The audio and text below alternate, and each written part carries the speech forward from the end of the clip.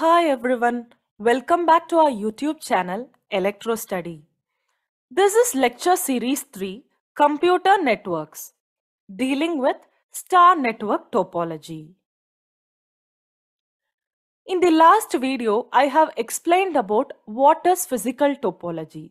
Here I will give a small recap and go into the video.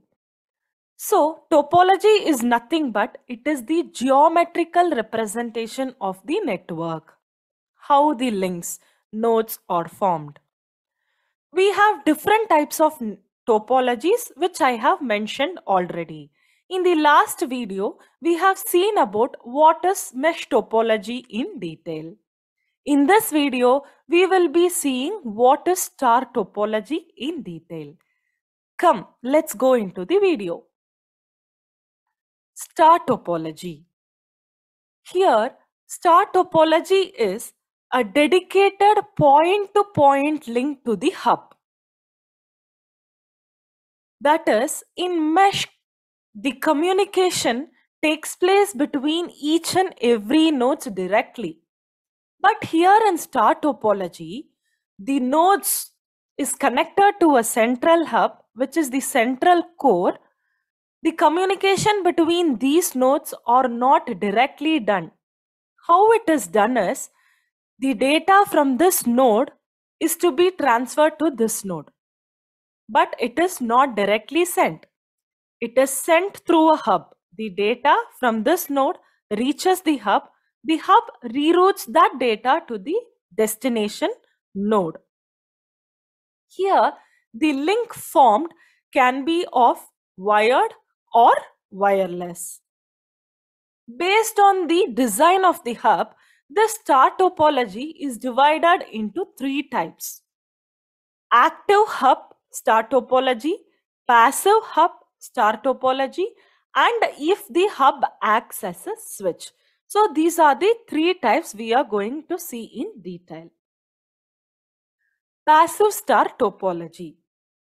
Here you have a hub which is a passive hub. You have a sender, you have different destination node.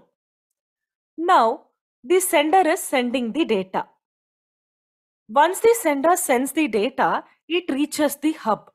Now, this passive hub will reroute the data to different destination nodes. Now, it not just directly send the data to the destination. There is a check that is performed here. If the address of a node and the destination address matches, then if it matches, the data is transferred to the particular node. If not, it is cancelled back and rerouted to some other destinated node.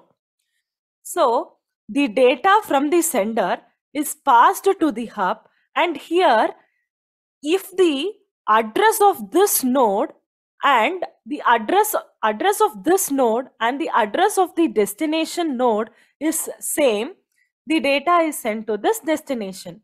If suppose it is not same, then it reroutes the data and checks for this destination node. So where the data matches to that destination node, the data from the sender is passed. This is about passive hub. And passive hub's ability is that it will not cause any disturbances. It will protect the complete network, that there is no intervention taking place in the network.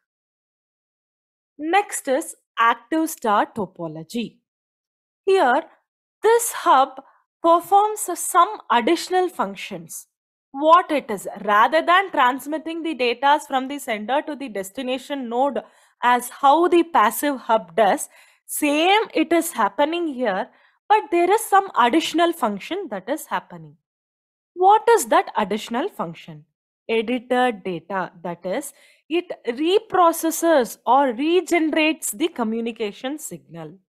That is, this active hub will act as a repeater. There in passive hub, what we saw, the sender's data is received to the or is passed on to the destinated nodes. But here, from this destinated node, you can send information to the sender. That is why this active hub is otherwise called as repeater. And this active hub is suitable where the cable length will be very much longer and you can connect n number of nodes to the hub. Next is star topology using switch. Now we have seen how this star topology is working with active and passive hub. Now we will be seeing when the hub acts as a switch. Now this switch becomes the central core of the network. So here instead of hub, you are using a switch. But one difference is in passive and active network, data has been transmitted to different nodes from the sender. Here, the transmission of communication signal doesn't take place. It can transmit the data message to the receiver only after reading the address of the destination. So in active and passive hub, there was a check which happened in the hub that whether the node's address matches, then the data is being sent. Now, before transmitting only, here what switch does is it will check whether it is matched or not. If it is not matched, here only the data will be directly cancelled and sent back to the sender. So it doesn't transmit the signal, it keeps on checking. So rather than that, it performs some additional functions like routing. That is, this switch decides itself where the data has to be routed to which destination. Next is processing or regeneration of the signal. So once if it is not reached, if it is not proper, it will regenerate the data or regenerate the signal to give the perfect accuracy. Bridging, that is, it will bridge a gap between the sender and the destinated node such that the communication of these both takes place in a good way. Next is network management. So seeing this, giving a check here itself as a hub, the network management or the network performance will be on the higher side when the hub is acting as a switch. Next is, there are some characters of star topology. So here, active hub is using some techniques, passive hub is using some techniques, and switch, when the hub is acting as a switch, it is accepting all the data but doesn't broadcast the message. It is keeping a check in the hub itself. So the performance is increased with each and every topologies, different kinds of topologies in the star network. So what are all the characteristics of the star topology? So the star topology is easy for installation. That is, whether it is small, big or medium devices, the installation procedures is very easy. Next is, it needs more cable. That is, see, from the hub you can connect n number of nodes. But the cable that is connecting the hub and the network will be more longer. And hub also can be connected. So the construction for the cable for the construction of these two hub also will be very much longer. So the structure of the star topology will be secured by this way. And here when you are using star topology, the data losses will be very much minimized and the whole network will not be disturbed if there is any failure, minor failure happening in the network. Say suppose this node with the connection with the hub is not functioning, so only this node will be failure but all other nodes will be performing its function.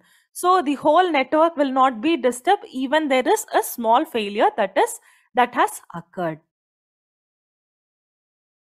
So next is about application of star topology.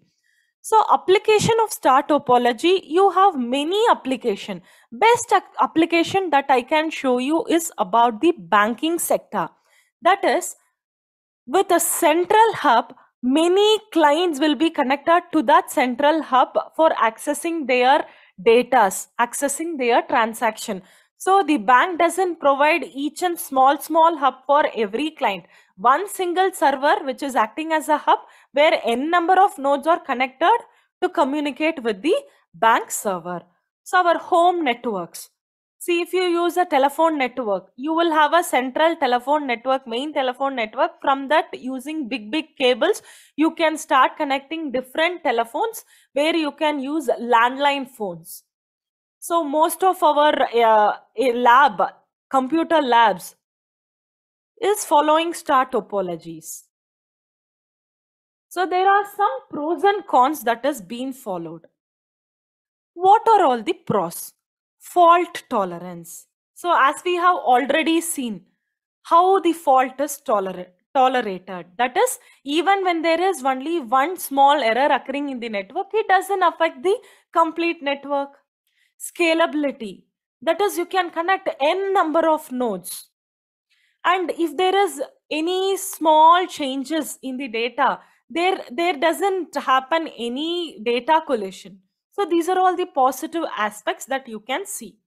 Next is cons. Cons is it is expensive in nature because you need more cables to connect each and every nodes to the hub. And you also need additional equipments. If suppose one hub is not enough, you need 2 or 3 hubs to connect n number of nodes. So additional equipment is obviously needed. So there are high chances of damage in cables because cables are of longer lengths. So damages can easily occur in cables, which will affect the overall performance of star topology. So these are all the small negatives that is there in the star topology. Hope you liked it. Stay tuned for next upcoming topologies. Please like, share, comment and subscribe our channel and keep supporting us. Thank you.